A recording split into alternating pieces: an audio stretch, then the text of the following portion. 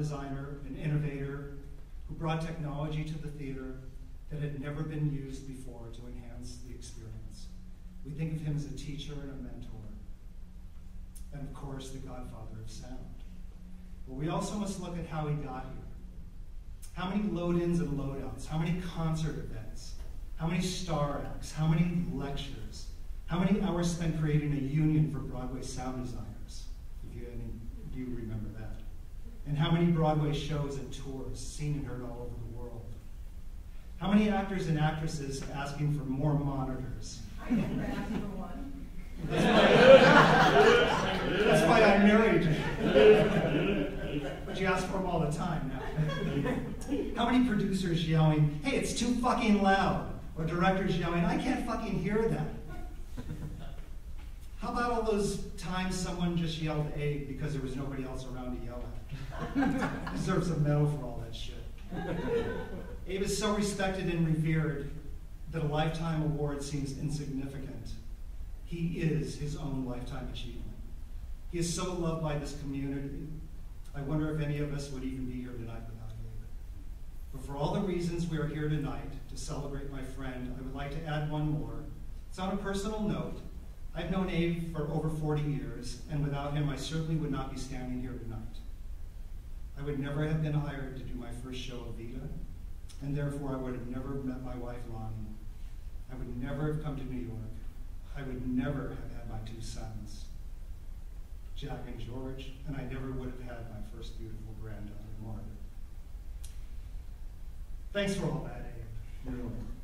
This is far too long in coming, and one thing we can all agree on is that we love you, Abe. You changed our lives and the lives of countless other people with your brilliance and kindness, and for that, you have already achieved a lifetime. Thank you.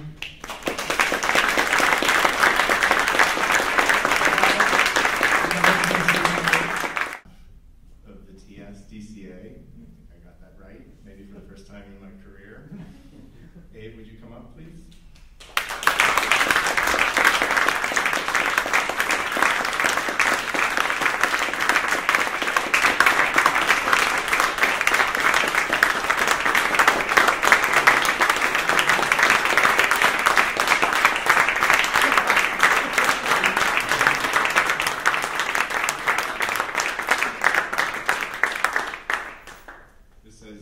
TSDCA, Theatrical Sound Designers and Composers Association, honors Abe Jacob for his extraordinary contribution to the art of sound design. 2017, my friend and yours, Abe Jacob.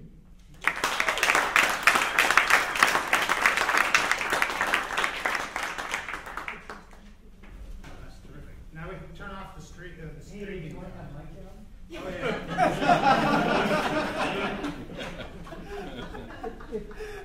Steve Kennedy broke the stream.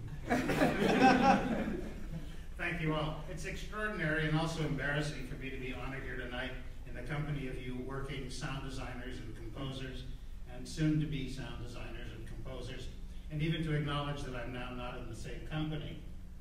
But to have been presented this award by the extraordinary, charming, and talented Nevin Steinberg is gratification enough.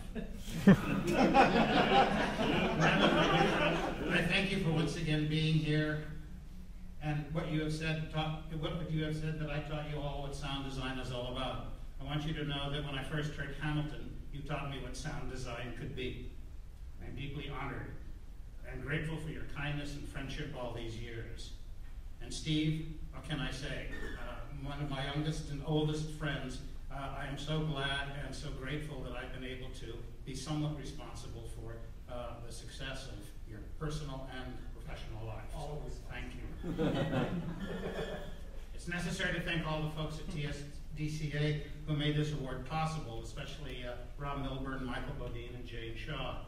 This award is for all sound designers in acknowledgement of their contributions to theater art. In 1984, the IA International President Al Datola asked John Shearing and I to establish a local union for theatrical sound designers. In our wisdom, we called it the Theatrical Sound Designers Association.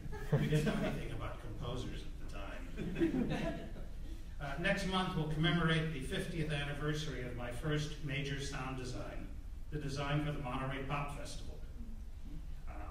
privilege to be going back to Monterey for the recreation of that event. If you love what you do, it seems like it was only yesterday. A sincere thank you to John and Helen Meyer at Meyer Sound for sponsoring TSDCA and for our long friendship. And thank you too to the other TSDCA corporate sponsors, D&B Audio Technique, DPA Microphones, Figure 53, Bell Acoustics, Electrosonics, Lighting and Sound America Magazine, Mask Sound, Point Source Audio, and Timex. A lifetime of achievement is only possible because of all the others who help you on that path. I've always tried to work with clever people because they made me look better. And to all those clever people I trained and mentored over the past 40 years and have now found their own place on Broadway, I owe a responsibility of recognition and share this award with them. Some of you are here tonight, and to others who are now out working, doing the things actually I could be doing, my gratitude for you for being the mission. What makes theater special is that it's only now. That's why we work. That's what we do. However, not now, but then I was presented another Lifetime Achievement Award by USITT back in 1999. So I suppose it's possible to attain 2 Lifetime Achievement Awards as long as they're in different centuries. Steve Jobs once said that the destination is not the important thing, it's the journey you take to get there. That's the reward, and that's what finally makes the destination worthwhile. My journey through this lifetime is my reward. Life, according to Bob Fosse, is like a show in out-of-town tryouts. You keep working on it, and when you get it right, you bring it in. Well, my show did come in and had its run. It's now closed. But now I'm out of town working on that 3rd act. Maybe I'll get it right, and who knows, I may even bring it back in. So thank you all very much.